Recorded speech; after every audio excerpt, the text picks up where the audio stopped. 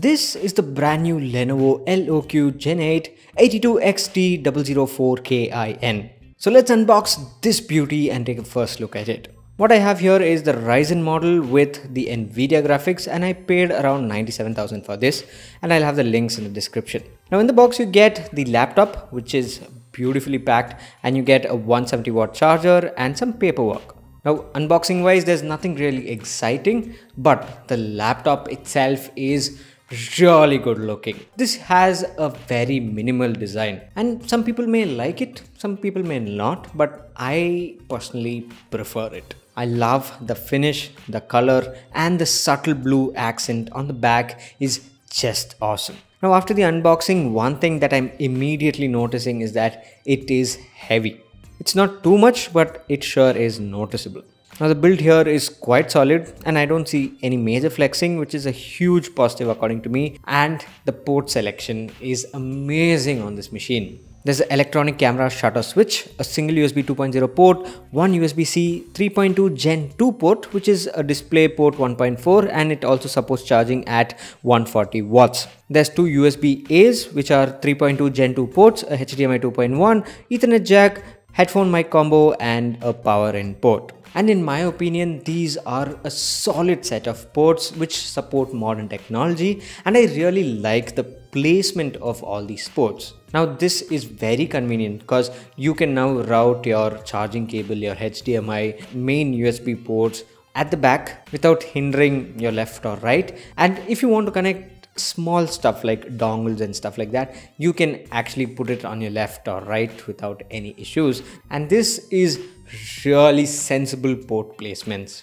Now when we take a look at the specs here, we have the Ryzen 7 7840HS, RTX 4060 at 115 watts, 16 gigs of DDR5 dual channel RAM clocked at 5600 MHz. You get a 512GB PCIe Gen 4 SSD, a 15.6 inch Full HD 144Hz IPS display at 350 nits. You get Wi-Fi 6, Bluetooth 5.1, a 1080p webcam, and a 60 watt-hour battery.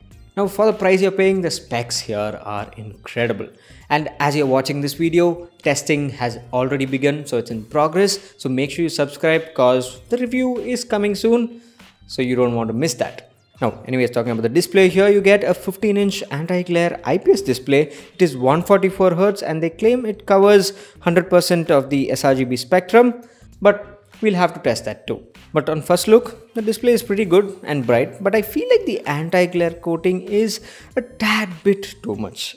Now when you look at the display off axis, it feels like there's a slight bit of dimming. Even though this is IPS and that should not happen, I think it's because of the anti-glare coating there's a slight dimming, but maybe I'll again check it out, do the testing and let you know. And one gripe I have is that this is not a 16:10 but rather a 16:9 display.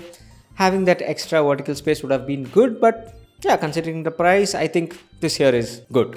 Now talking about the keyboard, you get a full-size keyboard here, and I have to say, I love the typing experience. Now I'm a person who most of the time uses a full-size keyboard like this, and coming from that, this layout was kind of different and I took some time to get used to it, but the typing experience is good. It was tactile with a little mush, but it was not too mushy, but just a little, like a little. It was tactile, but you could still feel that mushiness in that. But again, just using it for some time, you can't give your full look on that. So testing is going on, we'll definitely let you know. Now talking about the trackpad, I personally feel this here is a really solid trackpad. The tracking was really good and all the gestures worked without any issues. So I personally feel like this here is a really solid trackpad. And with that said, I've been using this laptop for a few hours right now, and I have to say I really love this laptop, and to be honest, I am excited to test out this beast. I mean, for the price, for 97,000, so for nearly a lakh, you're getting amazing specs, really solid build, and a lot of other good stuff. So I am excited to be testing this out and making a review for this, because to be honest, I personally feel like this is good value for money. So make sure you subscribe because you don't want to miss this review, which is coming soon. And if you have any questions revolving around this laptop, definitely let me know and I will address them in the review. And with that said, thanks for watching, and this here is Suman signing off once again. Catch you later.